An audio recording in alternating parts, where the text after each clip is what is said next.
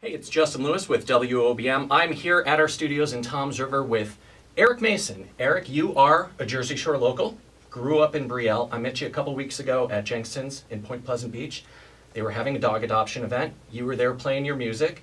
Tell me a little bit about, let's start with the music. How did you get from a kid growing up in Brielle to a musician? Well, I started playing piano when I was probably 5 or 6 years old, and I've been performing on stage ever since then. And only really recently did I start songwriting. It wasn't until my freshman year of college when I really started finishing songs and finding the groove of songwriting. And I'd always dreamed of being on stage and dreamed of what it would be like to be in front of a huge crowd of fans and stuff. So, but I always kind of suppressed that, just thinking, oh, it's like I should get a real job or something, get into the real world. But it wasn't until college when I started actually finishing songs and sort of finding myself as a songwriter and musician that kind of like, hey, I can do this. Yeah, I was like, this is not only can I do this, but also I really, really want to. And so it kind of took off from there, Nice. Yeah. So at the event at Jenks, it was a dog adoption event, and you were there again performing some songs in between doing the stuff with the dogs. What got you kind of into that SPCA Humane Society groove there? Yeah. So I mean, where I've been, the experiences I've lived, I've formed this sort of passion for helping others, and I think it starts with animals. Everyone really loves animals, and there's so many helpless animals in need out there. I think it's a representation of society in general, just like the need we have in society. So helping dogs out is a great first step to. And we were talking when we were there about my dog, Sydney, who I adopted her when she was 6 years old. I got her from a shelter that found her as a stray. People on WOBM.com can read all about Sydney and see lots of pictures. So yeah, she was 6 years old. And people go to shelters, nobody wants the older dog. Yeah, the elder dogs. Yeah, and I never had a dog before. So I was like, she's trained. Mm-hmm. She goes to the bathroom outside. The hard work is already done, and she just honestly became my best friend. Oh gosh. And I really tried to become an advocate for people adopting senior dogs. Absolutely. Especially if you've never had a dog before, because you're not having to train them. Yeah, I mean, I adopted our dog Stanley, who recently passed away, from the Humane Society of New York, which is a nonprofit in Manhattan. And he was 12 when we got him.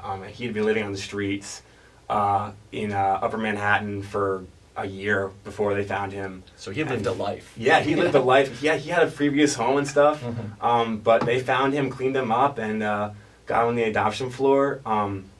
The thing is, they have so many experiences from their past that they just want to have a home for the last few years of their life, and it's not. He was so funny. He was blind and kind of deaf, and he had a lot of problems, but he was so sweet. Yeah. And we were happy to give him a home for the last 3 or 4 years of his life. They really are the best kinds of dogs. Absolutely. Because they're just happy to get the hugs and have somewhere warm to sleep. Exactly. So now, coming back to your music, you are using your music as a way to raise awareness of things like this. Absolutely. So tell me a little bit about that. You had a show in New York City. Yeah, so my first show at Pianos in New York City, Lower East Side, was a benefit show for the Humane Society of New York. And basically everyone who showed up, I donated personally $8 to them. It was great. We had a great first showing. We raised over $200, and it started something special for the summer for sure. But my next shows are at the Bitter End, which is in Greenwich Village, in Greenwich Village. And then I have 3 shows down here, which I'm partnering up with 3 organizations: the Monmouth County SPCA, Big Brothers Big Sisters of Monmouth and Middlesex Counties, and Food Stock New Jersey. Awesome. So all the proceeds, net proceeds from our concerts down here will be going to them. And I want to mention, so your show that you did at Pianos in New York City on the Lower East Side, that was your first show. Yeah, that was. Yeah. Talk about pressure. Oh gosh, we're gonna put you in New York City. You're gonna do a show. I mean, that's kind of how it's been this whole year for me. It's kind of finding things out by myself. I hadn't been on stage with a band playing playing rock music since high school. Yeah.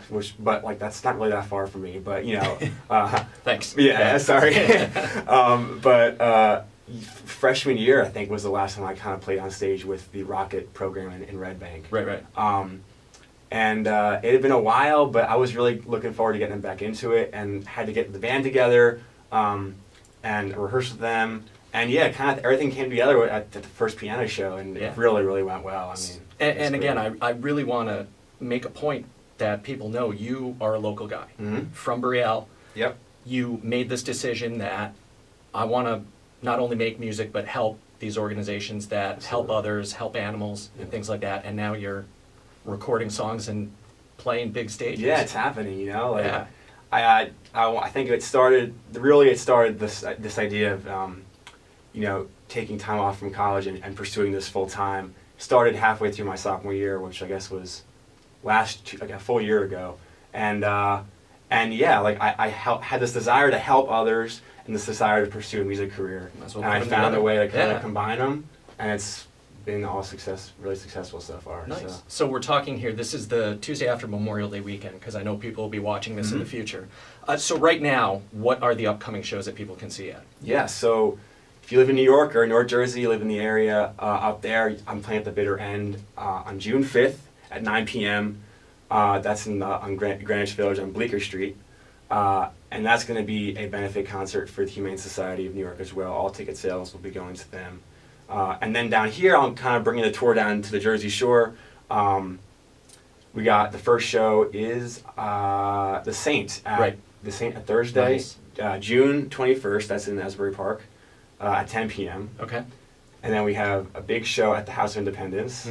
That's on July 5th at 8 p.m. That's going to be a big show. That's going to be a really big show. 4th of July really weekend. Exciting. Yeah, really exciting.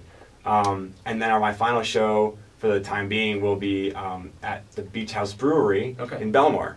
That's at 7 p.m. That's awesome. So, that'll be kind of your hometown show. Yeah, I mean, and all the proceeds from ticket sales and merchandise will be going to the three societies that I mentioned, or organizations that I mentioned before. Nice. So yeah. So people want to hear your music. Where can they find it?